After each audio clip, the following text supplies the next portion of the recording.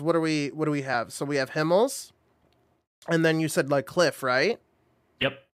So, oof. Jax AK is bringing the exact same lineup now. They could try to do something slightly different, but CatJam has their last pick here.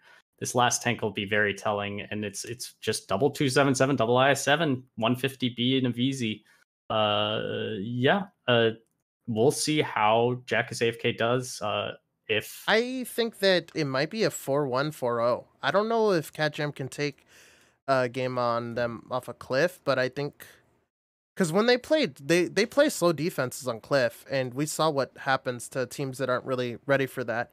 Because they play a slow defense, but they at the same time it's not really slow because they're taking map control, right? Though I think in the past, like they're not the only ones that have done this. Like there have been other teams, but I don't know if people are going to follow suit or if they didn't want to do it this time around. I think a 4-1's a safe bet. The biggest thing is I want to see is Felix's addition to CatJam. Is it going to be kind of a new look for them or not? We'll find out here in a moment because Felix is playing. You can see here the starting lineups vary the new EU player for Jax AFK in his second appearance for them. And no Captain Jack. He's gone AFK again. Wallhacks is back in his IS4 as he plays on this map a lot of times. CatJam, you can see Felix is in there. I don't know who exactly got subbed out for it because there's a couple changes on that roster throughout the season as we've seen people play. But yeah, it looks like the initials are... The E100 is not going across. They probably are just going to leave the E3 over there. The VZ's also sitting there, which is interesting. I'm not really sure the exact purpose for that. And look at this. It's all coming towards the 3 line right at the beginning with 1277 maybe going to the 6 line window. So whatever it is that CatJam has planned, they are going for it immediately. And Anthony's in that window. He's going to spot him, and he doesn't connect the first shot onto Waifu. So it looks like they might be... Ooh, this is actually really interesting. This is definitely... So they're going to try to pick... Oh, okay. And they're just sending 2 tanks for wall hacks, and they took a different route so they get there quicker, and they didn't overdo it. They're just sending enough to be able to finish him easily, and everything else is set up. They're taking a gamble, and they kind of ran a counter. We'll see if it works out in their favor. Or maybe it's not even a counter. Maybe this is what they've decided to do on Himmels. Well, this is definitely a counter. I'm trying to be the 7277 don't go like that without definitely knowing exactly what they expected. Now, Honey Badger is going to be caught out here in a counter isolation. The 50B has to rotate over, but I don't think he's going to make it in time to make it super effective unless he can pick Barry here before Ox reloads. If he could, then that would be Ox is going to be loaded here in like about 4 seconds, and he will have him in right about... Oh! He got safe! And he is... And Ox actually got shot, too, and tracked, Did I believe, by Hasu. Because Ox took a shot. Oh, he did. He did. He's going to finish him here. And he will finish him. Oh, no! What was that? He really should have taken his time there. That can decide the match. HP CatJam is still down. And Barry goes down to Ad Astra in the 50B flexing. Honey being alive there is really good. He just needs to keep on going, right? Correct. But now Wallhex goes down to Desu. The cap pressure is continuing. Felix is trying to stay as safe as he can. Like, it's not really continuing. He just needs to not die. And they need to get as safe to the E3 as possible. Now they can start doing a turret break, but those guns on the 1 line have to be alive while the 50B and VZ start flexing around. And look at the... Yeah. This is actually really impressive by CatJam. Somehow they still ended up losing it, though. Yeah. They weren't able to pick wall hacks. Not that necessarily mattered, because as long as they're keeping the other guns in a bad position, but... Thing is, a lot of that HP is now left onto immobile guns. Ooh, and missing that on floppy. Or no, they finally do connect it, but now they're in a position where here comes Ox back with his clip. They're dumping clip into Coma, which isn't going to amount to much. And yeah, a good effort by CatJam, but maybe just still applying the 1 line cap pressure, I think may have been the mistake. Once they had the kind of picks in the position, they bled way too much HP on that cap. It wasn't even, for me, it was like, why a 50B? If you're going to hard counter 2 VZs is definitely the play. Yeah, I think I agree. Because you know, that 2K plus like you know, a 277 with it, or even an IS7, because they could have had, instead of, what did they have go pick Wally? Was it IS7? IS7 and a 277. Right, they could have had an IS7, or they could have had a 277 a VZ, would have been perfect instead. And they had an IS7 and a 277 on the cap, and I think it was okay to apply the pressure to force Jack as AFK to move, but once they got there, especially once the E3's there, like, you're not capping out. He's going to HE it down. Like, so just don't. Just, they should have been peeling into that inner road, and they needed to make something else happen and get damage out and not just bleed for free, because you can see Felix was the I7 on the cap. He only got a 1 shot of damage. And just the VZ Hasu, though, did get out quite a bit. He got 2,400. Just not bad at all. I knew it. I was gonna say it earlier, but I didn't. But I was gonna say that the E3, probably won them the game, and he looks like he did, because it was one of those things. That's why I said that, like, why 50B, because especially the where it played, it wasn't significant, right? Like, it was almost like one of those things where you see, because they didn't play did they even put the IS7 where they normally put it? In the cubby? No. I don't think he even went there. So they also needed to have Jack definitely they committed 2 tanks across the 3 line to get on that cap, the VZ and Felix, and in reality all they had to do was commit 1 tank there. And if they only committed 1 tank to that position and had another one, the VZ or something, just kind of in a flex spot, like on, you know, able to defend courtyard or something. Imagine how differently that whole To be honest with you, Honey Badger played that so good. I'm wondering if he's not the caller anymore, because we haven't really seen Honey Badger, like, I haven't really seen him play that good before. You know what I'm saying? Wow. But he did really well. Well, I personally haven't seen him in the matches. Yeah, a compliment by me. But I'm just saying, if it was like a 2-way compliment. It was a wow. Let him think of it as a compliment. I haven't seen you ever play this well. I mean, you still lost, of course, but, like, you know. No. I'm saying if another tank was with him, he could have won that. And then, like, Felix is showing his rust, like 1 shot of damage. Well, he was on the cap. I don't want to, like, necessarily. Just like aquatic M60s for him to do bottom damage. Wow. You live it. But yeah, if that VZ hadn't crossed, and also if Ad Astra had flexed to the courtyard fest, because the fact that Honey Badger was where he was, he didn't have cover for a very long period of time. And if they just had him covered earlier, that whole fight would have gone much differently. Ox wouldn't have been able to do what they did. Like, they just wouldn't have been able to do what they did. And correct. I think then you would have seen something similar to what we saw work against Jack as AFK, which was being able to flex and rotate around the map and start pressuring other sides. Because once that E3 and E100 have to start moving around, things get a lot more complicated and difficult for that defense. But well done by Jack as AFK. They played it how their defense is supposed to work. Hey, sorry to jump in. I just posted something from Tragic in our chat, just in case. I'm not certain if the drops are working, if you guys updated your passwords. On Twitch. It appears the drops were working on mine, but yeah, they need to be. Yeah, okay. So I think they're working on mine. You didn't change your... Oh my god, you're about to get hacked. Do you have a 2000... well, I just did it just to be safe. I have multiple. Yeah, I'm going to change mine after this stream, but I have multiple authentifications. So I just have to link... I have to unlink it and link it again? That's fine. Yeah, I think can do that right now. Not a big deal. Do it right now. Authorize. But I think we're getting ready for the second round here. It is now linked back up, so I should have drops. Is that how it works, or will it? Do I have to? Well, let me see. If I go to your channel, I'll see if drops are enabled. Well, I could go to. Yeah, I could go. And I don't know. Do I have to like re? You may have to restart the stream. I don't know. Do I have to restart the stream? I have no idea how this works. I do not know. I don't want to say like yes or no.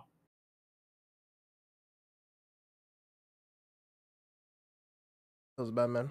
Yeah, I remember this happened before last season with drops when resetting passwords and stuff like that. Then like one day the drops stopped working and it was because you have to just go back into your settings and make sure that you check a box pretty much. Me? I have to recheck a box? Like in the drops part, it was like making sure that it's like it's like it's weird. It's not like hard, but I just remember it being annoying. It's back up. I got it. There you go. I refreshed it. Perfect. It says get rewards by watching Smiley Rage play World of Tanks. Go ahead. We've just been trying to take care of this in the background. Yeah. So that way it's up for people. True. Well, no, people would be upset in my channel if the drops weren't enabled. They'd be like, Smiley, the drops. I mean, they were already mad that I was muted. Because I muted myself, but I forgot to unmute within Streamlabs. You don't And they were reset like, my Twitch password pretty frequently too. They're like, Smiley the safe thing to do. has vowed a life of silence. I'm like, okay, dude, that's not a thing. Germ, would you wish that? You have a vow of silence? Yeah, like sometimes. I'm just kidding. No, it's good to tell the truth sometimes. I gotta let it out sometimes. Dude, that's what makes good casters, is that both of us like to talk a lot, so it's really easy. We never run out of things to say, and when we do, you know, something is just, it's kind of one of those like miracle moments. It's a really bad 4-0. That's what it is. The really bad 4-0s are the best times for stories, though. They're really good story time. We're getting into the next round of tank picking. So Jack is AFK, playing Wallhacks, not Captain Jack, and Very is playing as well.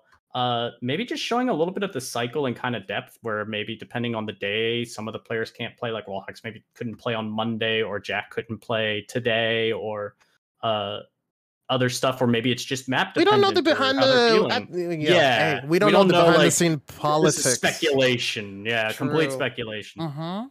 But having the ability to have a team with depth to be able to do some of those transitions, to be honest, is really important. To be honest with you, Jack is AFK is one of those teams that definitely has that skill.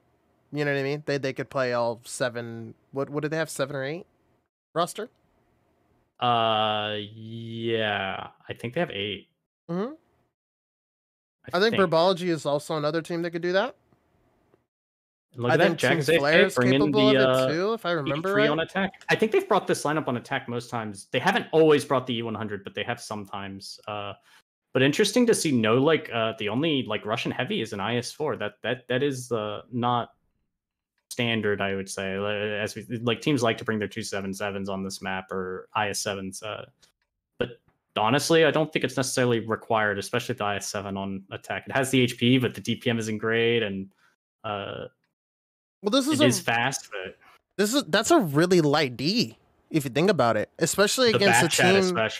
Especially against a team that we kind of know what they're gonna do, right? I feel like we know what Jack is AFK is gonna do. I feel like we know they're gonna go up. We know they're gonna clear it with the E3, so that the boys can cross for free. I hope that they wouldn't play that. It's kind of weird. I wonder if this batch head I don't understand. I don't understand against the lineup that they're facing, because what information is he going to acquire? Like, do you? This is where I would be asking, like in a counter strategy, I'd be saying, what is the point of the 5-line eyes against a team that's bringing an E100 and an E3 and an IS4? Are we really scared of 1-line play? And if we are, the batch head's going to have to disengage before they leave anyway. So before they would cross K5 anyway. So if they're not coming immediately, like so the batch head's out now, right? So what if they just simply crossed now? Is what I mean. Like the batch head no longer gives eyes, and now it's like, well, what is the purpose of the batch head? I guess to give them B0 eyes, but it feels like it's a very light vehicle to bring for this purpose when you have a tank picking option like that. That would be one of the tanks that I think I would be leaving as my last pick. Because if I see these types of super heavies on it, I'm less worried about those Southern eyes. And now they have their I7 actually pressured up really far at J3. Anyways, going back into Jack is AFK's strategy, I'm wondering if they're doing this for the long term because it's only the first round robin, and they're like, well, we don't want to give up the really spicy strats. I mean, they're already basically safe from what I can imagine, because I think there's only 2 matches left for the first round robin, first 2 match days after the first, till this is over, and they're safe. So it's one of those things where I feel like people are... It's actually a really good way to get people to underestimate, you know what I mean, them in the long run. They spotted the E3 with the batch up, but the 100 still, Honey Badger still took a big hit of damage there. And then that becomes, so you guys know what they're going to do because we've seen this before. You've seen Coma in the same very spot. It's been streamed, what, twice that they've played like this? At least, maybe even 3 times. And you bring up a good point about the relegation and the overall standings. I was traditionally a caller that had this opinion too, and I kind of liked having it because some people would speculate, oh, they only have this strat and that's all they're going to run and that's all they ever will run. And I was like, yeah, but I mean, I'm facing, 2 medium to bottom tier teams in the last 2 weeks, and I can't, like, my position in the league can't change, so I'm just going to run the same old stuff, even though I've, in scrimmages and practices, maybe working on something completely different, right? And that's maybe you're right too about Jack AFK. That may be what they're doing, and it's just to try to, they feel confident that their strat is consistent enough that they can win and they will win the rounds. And as long as there isn't an issue later on in the season where, gosh, they really wish they had a different seed in the playoffs or something. But other than that, yeah, I mean, because you don't want to be throwing, it, like you said, 3/4 way through the first round robin, you don't want to be saying, okay, we're just going to go to completely new strats that, then leaves you come playoff time when you really need those new good strats to pull out. You don't have them as an option. And look, they've started cap pressure. They seem to have all of the positions and sight lines that they want. I feel like it's also a psychological thing for these teams too, because it's like they're not doing the same strat that they've done before. There's no way. And they do. And then they're like, oh, crap. Because maybe some of these teams didn't even think of doing a counter because they're like, why would we counter something that they're never going to do again? And the resets on this A7 position can only come from tanks at A6 or in the window getting an HE splash. And there aren't really the vehicles for CatJam. So they know that it has to come from 8 line, essentially, or a 5 line or 7 line, like crossing to A6. So that's why you see Ox and Coma set up there ready for this exact thing as Felix pokes and takes the first hit from Ox and does actually extend one shot back into him. And now here they come across. They have to poke this in unison. They can't go one at a time. And Hasu pokes out first, gets a shot. But they do get the resets. And Punish is going. Now CatJam is stuck in a massive crossfire. And they've opted to drive in front of the crossfire. Yes. Driving in front of crossfire, I heard, is very good for your HP. It's actually, doctor recommends it about 3 times a week, usually Monday, Wednesdays, and Fridays. With Anthony down and now Wallhack's on fire and Wallhack's down, all those tanks are out, and when they counter push, they can only pick Felix here, and Felix needs to do the best he can to make himself a barrier to stop these VZs from tucking in on the road. That's exactly what he's doing. A very good experience play. He's trying to do as best he can. He's not going to be able to do it perfectly, but trying to last as long as possible. And now both of those VZs, one Ox is on reload and Very only has 1 shot left. Desu should be poking out if he's loaded and trying to get damage in. And he will shoot at Very, but doesn't connect.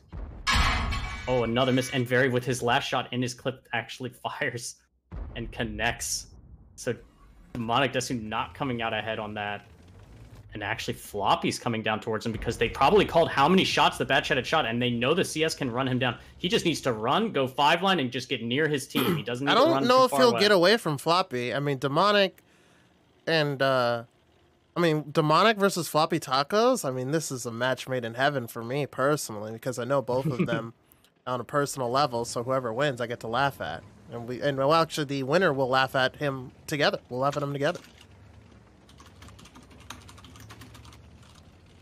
Yeah, and CatJam, down HP, but up guns. And the guns on Jack is AFK, I mean, 2,000 at HP is on an E3 that can't really move around too much. And there's Ox flexing as well. And he gets a shot in XVM at Astra, and Astra gets his shot in too, and Ox manages to pick up Demonic Desu, but Ox is stuck. Floppy goes down to a 1 shot, and now Hasu's gonna cross here. He takes 1 shot of damage. He's going to try to pick up... Floppy stays and gets the connection. No one was able to cover him, and that's a big gamble and a mistake by CatJam. It's really over. I mean, all they have to do is wait for Coma to come in, and then once Coma comes in, takes all these shots, probably Verui's going to move up and get a clip out, and then just GG's. But yeah, so CatJam looking to get the daily dose of crossfires in. It looks like they got their Wednesday in. Not a good shot by Coma. But it probably won't matter. Jack AFK's up such a significant amount now and has such a massive. Hopefully they don't do that again. Hopefully they got. But a good effort by CatJam, but a couple of little mistakes here and there, like just ended up kind of costing them. The couple little mistakes was the fact that they didn't hard counter Jack is AFK on Himmels. That's a couple little mistakes. Like, I feel like, to be honest with you, if we're talking statistics, it is literally more statistically probable for them to play this defense and attack than it is for Angry Apes to lose a battle. Okay. So Wow. I would just go with the flow and just do it. You know, I would just run hard counters, because here's the thing: you can run a hard counter, and if midway through you realize they're doing something different, you can change it up, or just take the brawl and hope that you can just by playing that aggressively, you can, you know. But even on defense, I mean, post-game stats too. Just before we go into that more, Ox 4K damage, 2 kills, Floppy consistent as well. 4K damage, 3 kills in a CS on Himmelsdorf. Very putting up good numbers. 3,500 damage, no kills, but 3,500 damage. Kalma missing that one shot, but he's been playing the E3 very. This is the second day I've missed with Fantasy, but that's because I couldn't start my stream because of the password change. Oh, so that's what. No. Yeah, that's a problem that I had. So.